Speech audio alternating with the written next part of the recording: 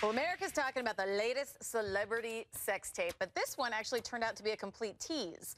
And also, everyone's talking about these parents. They say that they're pissed to be expecting twins after IVF treatment. And that was in their own words. Exactly. Exactly. So were they being wrong? Were they wrong to say that? To be that brutally honest online? It's one of the things we're talking about today with the founder of FabMom.com, Jill Simonian. I'm sorry, Jill, in Los Angeles. You got it. Yeah. All right, love it, Jill. And also we got with us the editor of Always A-List, Jawn Murray, right here in the flesh in Atlanta. So good to have you here in Atlanta, because we only have been talking about your shoes, but we do have to get to some other topics. Let's start with that sex tape stunt. It actually seems to be working. It's been talked about on every show. Remember Alyssa Milano from Who's the Boss and Charmed? Well, she claimed that her sex tape was leaked online, and then she tweeted a link to this. Take a look. 2013! Got I got a surprise for you. Yeah, I want to show you something. Okay. Who cares? Our nation is on the brink of yet another conflict in the Middle East. This time, in Syria. The American people await their decision. Now, on to Egypt. So you get it. She got people to look at the Syria coverage there. She's a celebrity spokesperson for UNICEF, by the way, so she's trying to get more attention for the children in Syria.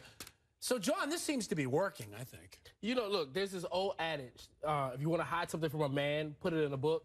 Well, this has taken it to a whole nother level. If you want to get something to a man, put it in a sex tape spoof. If you really want to pay attention to world news, partner with Vivid Entertainment. Let them think they're seeing the sequel of the Paris Hilton tape. And oh, by the way, we're covering the new Gerald Arias tape. I know. I am filing that. Look at Lynn looking at me. Is that true, Ryan? No comment. So, Jill, what do you think? I think this is just a pure testament to the sheer brilliance of Alyssa Milano. I mean, from time to time, I talk about celebrity moms on my site, thefabmom.com.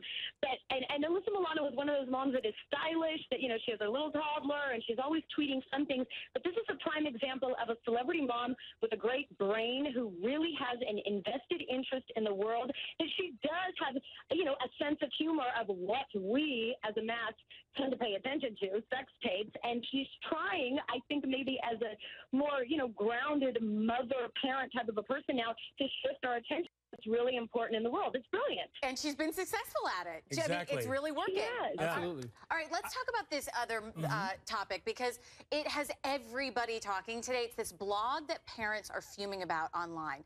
After learning that they were having twins, a mom and dad each wrote about their anger and regret in this blog called Babble.com. So the mom posted this: "The twins are coming fast, and I don't feel a sense of joy. Instead, I feel responsible. We only wanted one. 7 months into my pregnancy and in therapy, I still feel remorse and am terrified for our future." So then the dad writes this time around, we're counting down, not like expectant parents, but like cancer patients with only months to live. So you can imagine the comment section exploded. So then we posted this story on HLNTV.com. A lot of our viewers were furious. So should we be angry with these parents, or are we attacking them for being brutally honest? Jawn, you know, my wife's expecting twins. I was thrilled, over the moon. And then I see this. What do you think? Is it just honesty, we let it go, or, hey, how could you say to cancer patients? Some thoughts you really should keep to yourself. There are so many women in this country that are struggling with infertility issues, that are trying to have kids. I mean, you hear these stories all the time. There have been celebrities, from Arthel Neville to my friend Sherry Shepherd. All of them have struggled. Right. So to see a parent go through that and work really hard, particularly women of a particular age who really, really struggle to make it happen, okay, not only did you get one blessing, you got two. And so to take your blessing and then, you know, to speak about it in this way, it really is poor form. It's a hard thing for people to understand, but Jill, can I get your perspective from a female's point of view? Fertility for any couple is so incredibly challenging, and they also, we should note, went into how long they had been going through fertility treatments, how trying it was on their marriage, and emotionally for them. It's almost similar to some people to postpartum, that you can't possibly understand how you could think emotionally in that manner, but the toll that it's taken on you has been to such a level that your mind goes there. Could this be a case of that? You know what? Everyone has said so many right things right on. Jawn, first of all, I agree with you about this is a blessing and that this is just raw honesty that maybe they should not have shared online. But as a woman, and if, again, not to direct you to my site, thefabmom.com, but I did write about, and I did not have an issue with fertility, thankfully. But when I first became pregnant, I went through an entire tumultuous pregnancy of being scared, being fearful, being petrified. And I was only pregnant with one baby. And I can imagine the swell of emotions that this couple has gone through because of their fertility issues.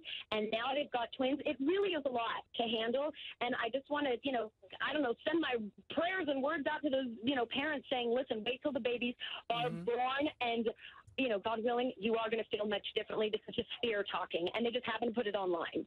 Only problem is if they're looking at the comments online and they're upset that people are upset, you have to expect that because that's what you put out there. It's true. Absolutely. All right. Yeah, absolutely. Jill, thank you so much. Jawn, thank you as well. Good to see you here, my friend.